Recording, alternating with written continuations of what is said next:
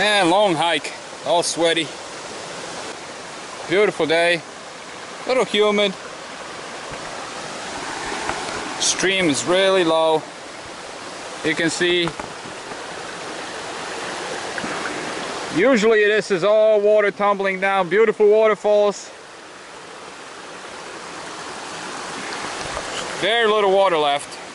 So, but that's good brookie fishing.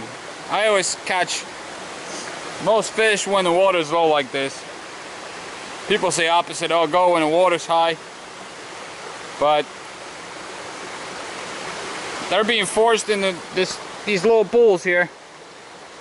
So they're easy to catch. I mean, the water's still ice cold, so I'm not stressing the fish at all or anything, because the water's ice cold, even though it's so low. Guys like that. Nice little brookies.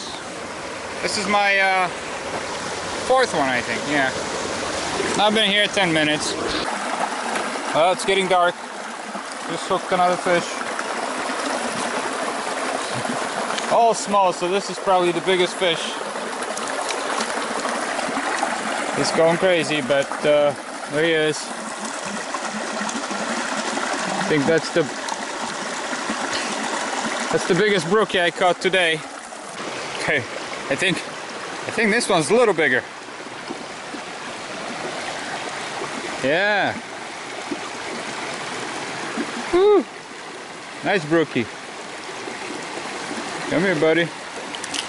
Whoa, whoa, whoa, whoa. Yeah, he's a little bigger. Probably almost 8 inches. Nice fish. It's getting dark. Okay, now I got even bigger one.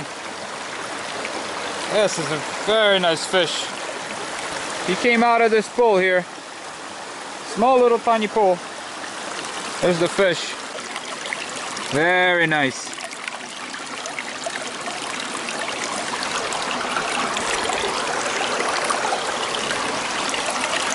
Right here.